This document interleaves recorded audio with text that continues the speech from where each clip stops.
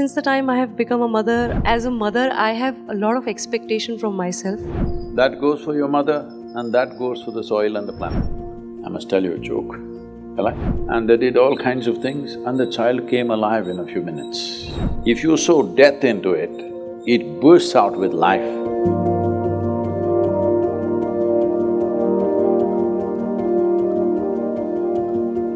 Sadhguru, I have recently become a mother. I feel since the time I have become a mother, I have even, my connection with Mother Earth, with nature. There are so many, you become more intuitive with Mother Earth, with so many things, with life. And I feel like now, as a mother, I have a lot of expectation from myself.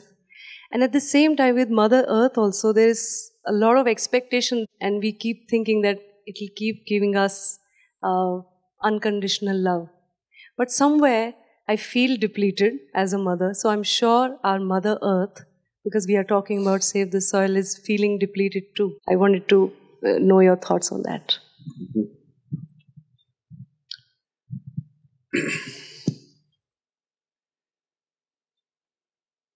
Neither our mother's love for us, nor the earth's compassion for us is unconditional. Far less conditions than other relationships with your mother. But still there are conditions. Hello? What do you say? There are conditions. Much less. Nothing is unconditional, we need to understand this. That goes with the planet. You can't just be doing whatever you want and think it'll take care of you. That goes for your mother too. You can't be doing whatever you want and think she will always be taking care of you. Both mother and planet Earth, there is a limit.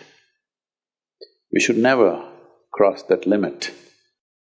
See, when we sit here, we are complete by ourselves. As we grow, as we become strong, it looks like I don't need anybody. But we were born of another person, all right? It's very hard to think, how I was like this. How helpless, absolutely helpless life. If she threw you out like this, it's over. Absolutely helpless life, isn't it? Today we are on our feet, capable of many things. Doesn't matter what, it's that base which has propelled us to be who we are right now. That goes for your mother and that goes for the soil and the planet. Doesn't matter whether you're taking off to space, but even the spacecraft has been dug out of the planet. I must tell you a joke, shall I? Is it okay? Yes, please.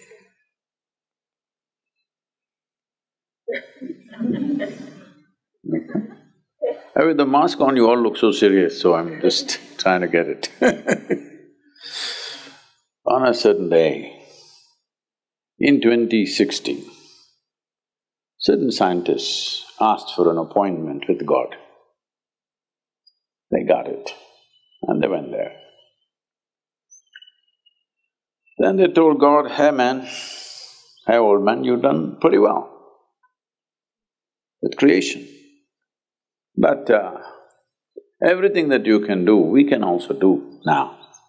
So it's time you retire. A lot of people are telling me this.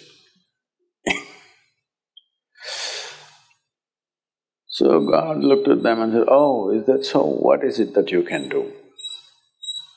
So they dug out some soil, made a rough image of a child, of a human child, and they did all kinds of things and the child came alive in a few minutes. Made sounds like that one. And God looked at this and said, that's pretty impressive, but first get your own soil.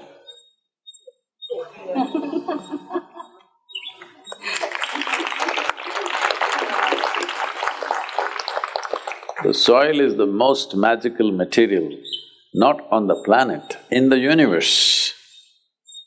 Because what you call as a worm has come out of it, what you call as an insect has come out of it, what you call a tree has come out of it, the birds have come out of it, animals have come out of it, even the elephant came out of it, you and me came out of it. And this is the only and only magical place on the planet. If you sow death into it, it bursts out with life. Show me one place in the universe where you can throw death and it will burst out as life. This is the only place. You bury something dead here, you will see how life will sprout around that. About a week ago, there is an opportunity, I'm telling you, that somebody has started a business. If you pay $1.7 million, when you die, whenever that is, they will take your body and leave it in the space.